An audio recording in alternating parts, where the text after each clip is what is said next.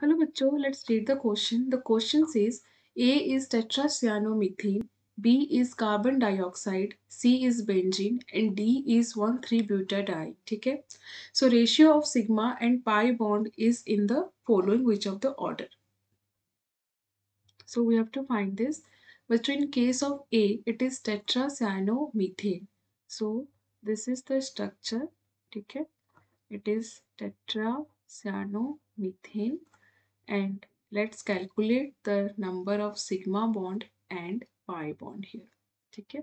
So here sigma bond is 1, 2, 3, 4, 5, 6, 7 and 8. Okay. And number of pi bonds are 1, 2, 3, 4, 5, 6, 7 and 8. So the ratio of the sigma and pi bond is 1:1. Okay, बच्चों. In case of B, it is carbon dioxide. C double bond O and double bond O. Here the sigma bond is 2 and pi bond is also 2. So their ratio is also 1:1.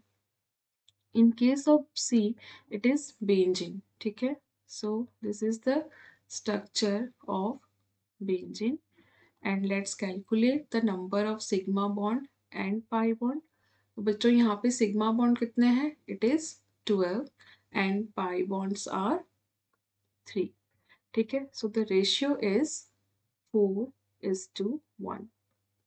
In case of D, 1,3-butadiene, it is CH2 double bond CH, CH double bond CH2.